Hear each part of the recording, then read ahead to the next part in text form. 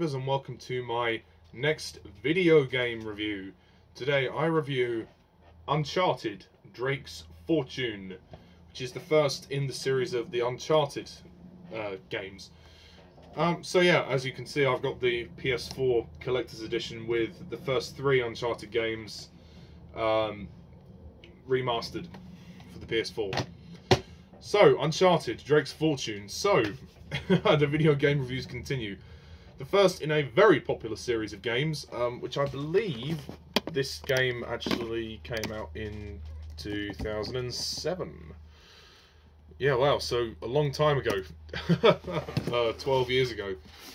But, yeah, so the essential story of this is that basically the whole thing is a modern-day version of Indiana Jones, essentially.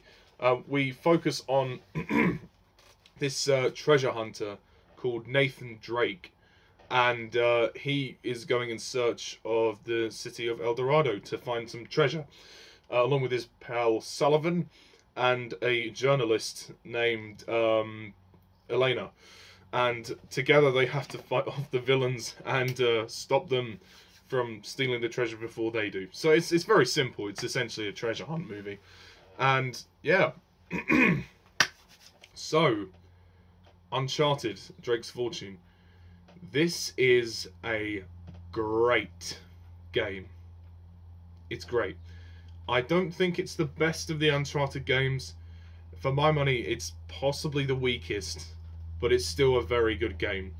I really enjoy this game. I mean, I just played it again recently just to give you the review. I mean, this wasn't the first Uncharted game that I actually played. I actually first played the second one, but then I did go back and play this one after I got the third one as well. So I played them out of order, but yeah, I mean, obviously, this is quite an old game and it's the first one, but I really like it. I think it's a ton of fun, and it knows what it is. It's a fun action game. It's pretty basic, and it works. Obviously, with this, we sort of head towards the jungle, the Amazonian jungles and stuff for this one, which is good. I mean, I only have a couple of sort of criticisms of this game. I mean, the story itself, there isn't much to it. It is quite basic, and it is very much like Indiana Jones, but what works about this game is the fact that it feels quite cinematic. It actually, I mean, more so in the sequels, but this one has its moments where you kind of feel like you're playing a movie, or at least parts of a movie, and also the dialogue and the characters, the script is all works as if it could work as a movie. I mean, the characters are very interesting. Nathan Drake is a great protagonist. He's really cool. He's basically, he's a bit different to Indiana Jones, in the sense that he's more of a wisecrack, and he's a bit more narcissistic. He's kind of loves himself a bit more, although they both have a passion for history.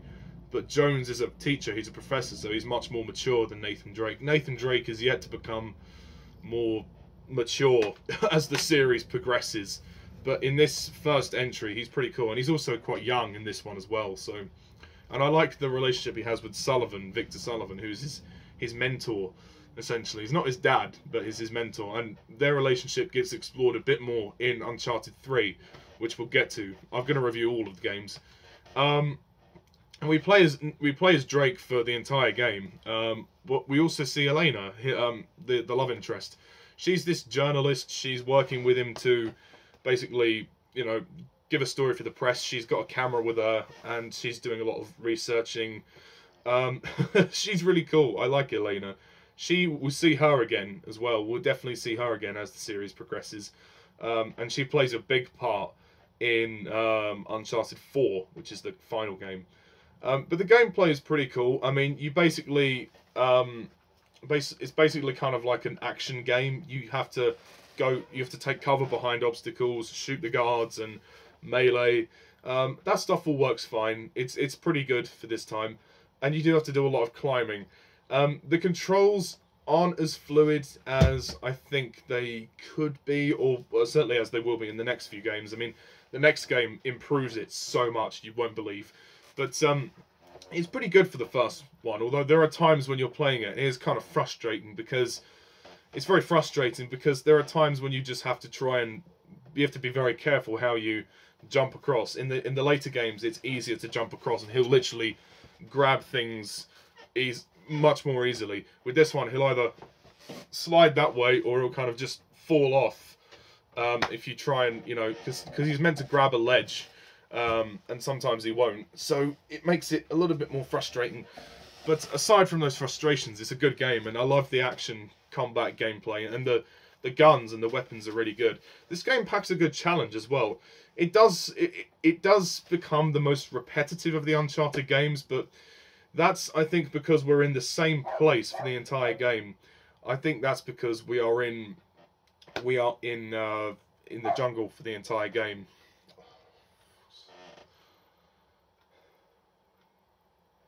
So yeah, we're in the jungle for the entire game, which in a way I would have liked them to explore a few more locations. We're kind of confined to the jungle. So as I was saying, we are very confined to the jungle. So I would have preferred the game to actually go to other places as well. But this is a problem that resolves itself in the sequels. It's not a major complaint. And it's fun. I mean, the graphics are great. I mean, if you pick up the PS4 collection, the graphics will improve. So if you pick the original PS3 version, the graphics probably will look slightly more dated. But I can't deny, this is a really fun game. I will say the villains are a little bit shit, to be honest. There's like 3 villains. You've got Eddie, who is this kind of weasel. He's kind of this idiot. He doesn't... I mean, all of the villains just don't do anything. They don't feature very much in the game. You don't really get to have boss battles with them, except one of them at the very end, and it's not even much of a boss battle. Navarro. I mean, that last chapter of the game can be a little bit frustrating, because he's got a laser. He's got a gun, the sniper with the laser. So that doesn't really help. But Roman and Eddie are both useless. They don't get to do anything in the game, really. You see them for a few cutscenes, but you don't get to face them. So I would have liked a few more boss battles. Yeah, but I think Uncharted 2 would improve that.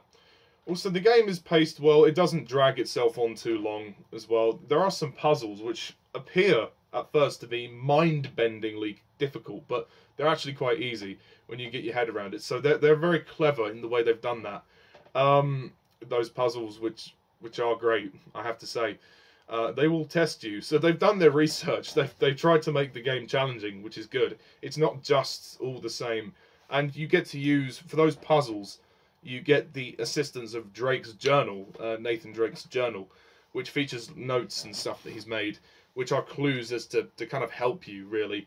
Which I think is really cool and really interesting. I think for the first game, I think it's basic, it's fine, it's fun, and it will do. It's a good way to sort of just spend a few hours just shooting. I mean, this game isn't actually the most difficult of the Uncharted games. There are just parts of it which are frustrating.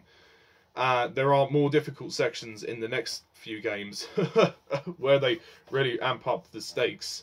But for this first game, it's pretty good. And it's actually got quite a few good characters, which is why I think it actually stands as being quite good for its own thing, even though the whole thing is ripped off of Indiana Jones, but a modern day version. And I think it works as a game. It really works as a game. I couldn't see the Uncharted series making it to a film.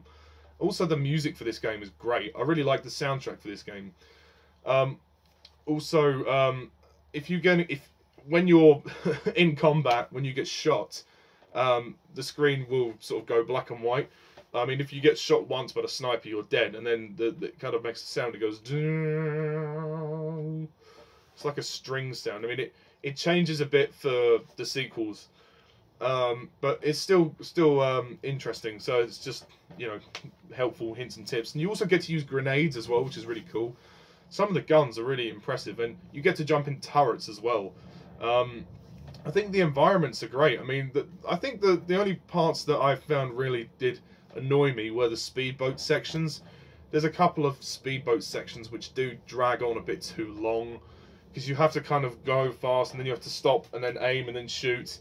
It's not really ideal, to be honest. It becomes difficult, especially with the strong current that you're working against. You have to shoot the barrels in the water and you have to shoot the guards, and that part is really aggravating. But other than that, this is a solid game. Great start to the Uncharted series.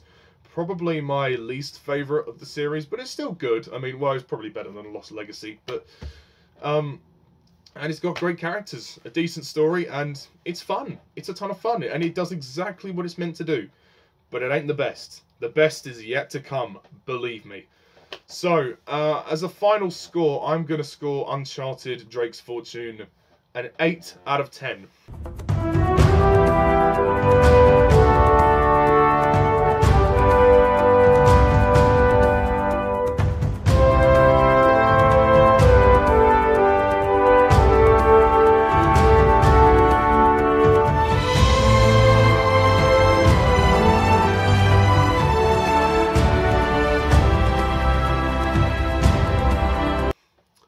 Great game, really great. Not perfect, but great.